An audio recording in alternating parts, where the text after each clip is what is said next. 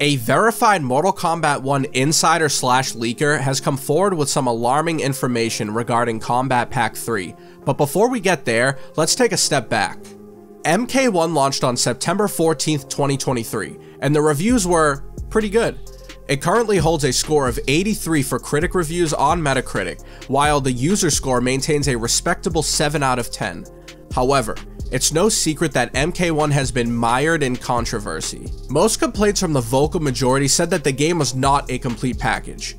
Just to name a few of the issues raised, some said that the Invasions mode lost its luster pretty fast, the Nintendo Switch version had all kinds of graphical issues, the PC version basically didn't work and suffered from severe performance issues, and microtransactions have once again reared their ugly head. Overall, many believed a blatant lack of content and the presence of paid DLC seemed to overshadow all the positives about Mortal Kombat 1.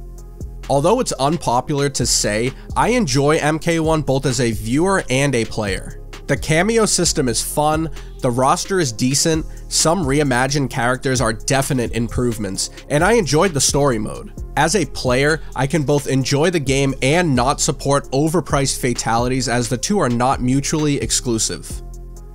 Amidst all the negativity surrounding MK1, NetherRealm and WB moved forward, releasing 4 main characters and 3 cameo characters promised in Kombat Pack 1 at the time of making this video. With the Kombat Pack 2 announcement imminent, it's unclear what we should expect outside of a few characters from the MK universe and beyond. I won't go into that this time because I don't want to spoil anything for any of you, but regardless, KP2 is for sure happening based on everything leaked so far, but as for what's beyond, that's very much up in the air. A well-known and verified source who goes by the name of Fate Unknown on Reddit has recently confirmed some curious yet alarming information. Now, this individual has a solid track record with reliable sources, confirming things like General Shao's appearance in MK1, Reiko's weapon selection, and even Peacemaker's delayed release. After going dark on Reddit, Fate Unknown resurfaced on April 14th. In a response posted on the Mortal Kombat Leaks subreddit, the insider confirmed that Ermac will have multiple masks covering his face and head. Later, in the same thread, Fate Unknown responded to a post questioning whether the development of additional DLC beyond Kombat Pack 2 is underway. In response, the insider stated, and I quote, "most likely not happening at this point with the state WB is in." Now, whether that means the development is not happening or discussions are not happening is unclear.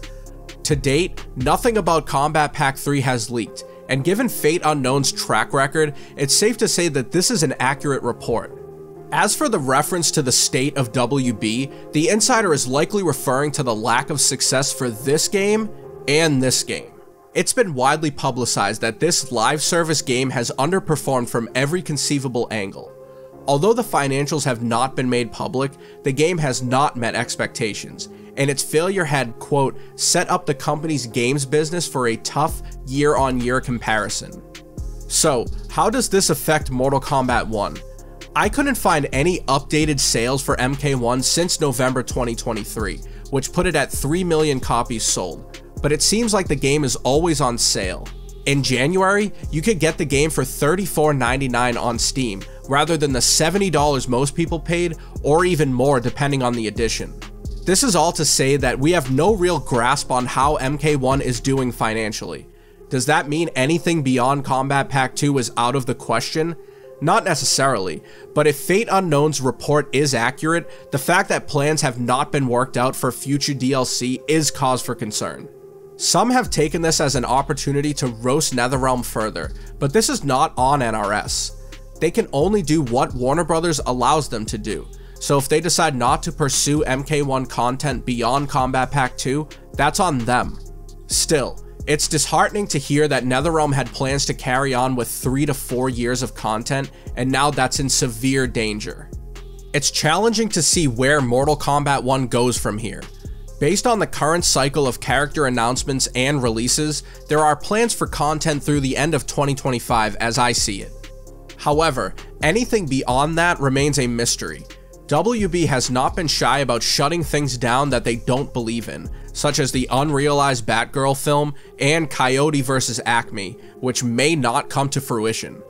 I don't think it's all doom and gloom just yet though. There's still time to develop more content and fulfill Ed Boon's affirmation that support for titles beyond MK11 will be much better. As we know, MK11 support ended July 2nd, 2021, meaning it only received 2 years of support. However, with a new film yet to be released, I'm holding out hope that MK1 still has a bright future. There's certainly lots of negative sentiment surrounding MK1, but the game has improved since launch, even if it took some time. We now have crossplay, some classic costumes, and changes to broken characters, so that's something positive at least. Don't get me wrong, I'm right there with anyone who says microtransactions represent everything that's wrong with gaming nowadays, especially considering MK9 gave us 7 alternate costumes and 3 fatalities for $5, but that's just a sign of the times. If Kombat Pack 3 doesn't happen, that would potentially mean that characters like Sonya, Fujin, Cabal, Kintaro, Scarlet, and many more may sit MK1 out entirely, while Madame Bo, Hydro, and other potentially obscure cameos would suffer the same fate. However, it would align with the usual life cycle of an NRS game, so it shouldn't come as a complete surprise. I want to see Mortal Kombat 1 thrive because I love the series, I enjoy the gameplay, the cameo system, and the characters, but this report paints a grim picture of what could be on the horizon. What are your thoughts on this? Do you think we will see a Kombat Pack 3? Let me know in the comments and be sure to like and subscribe for more content.